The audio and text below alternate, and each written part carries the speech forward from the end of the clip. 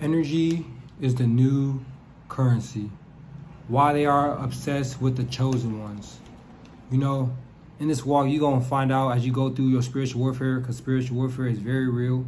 You know, people being attached to you, people being obsessed with you and your presence and your aura. There's all a reason because of that. You know, we have a strong spiritual presence. We leave a mark on people's lives. People remember you. People become obsessed with you, not in a healthy way at all. So you gotta be wary of the signs and the reasons behind why people are obsessed with you, because it's not anything. It's not used to benefit you. It's to benefit them. They want to benefit themselves.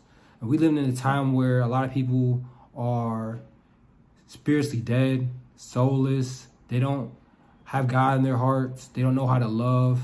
So you can't expect love from someone who don't know how to love themselves. You can't expect respect from someone who don't know how to respect themselves. So it's good to have wisdom and be deep in the word, so you can have that knowledge how to maneuver through different situations, and just have God in your heart.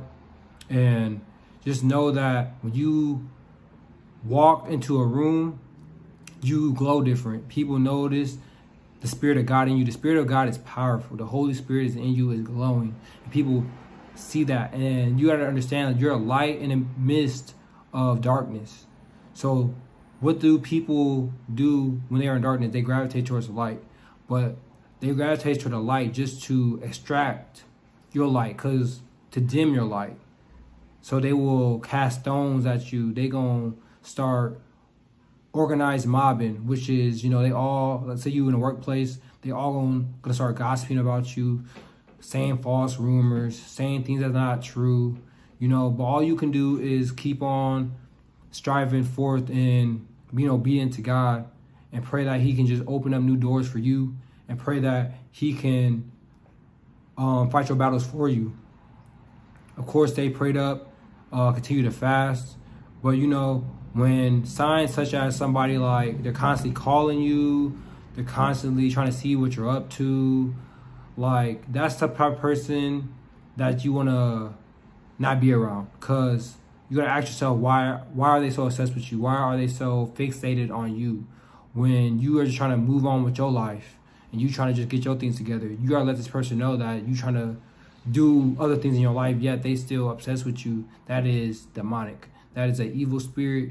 You know, the evil spirits can work through them to get to you, to cause harm to you. So if God had revealed to you the true intentions of somebody, he showed you what they was about, he showed you their true colors. Because God will show you. He going to show you when somebody not meant for you. He going to show you when somebody is used by the enemy to cast snares in your life, who is meant to set traps in your life. So it's good to take heed of those signs and don't ignore those signs. And that could come from family, friends, co-workers, and it's a man's enemies is in his own household. So don't be naive. You know, take heed to the sign. I know that it can be hard. I know that it can hurt, because it comes from your family, you know, friends, your favorite cousin. But at the end of the day, you want to be obedient servants of Christ, obedient servants of God. And to do that, we must separate ourselves, because we are called to be peculiar people, to be holy, which means being set apart. So keep that in mind, and don't let it wind down on you, because what God takes away, he will definitely fulfill 100-fold if you are obedient, and he is a rewarder of those who diligently seek him. I believe that is Hebrews 1:11. So keep that in mind, and I pray that God can just show you the enemies in your life, that you can take heed of those signs, and that you can walk in his righteousness. And then God bless y'all, and I pray this bless you in Jesus' name.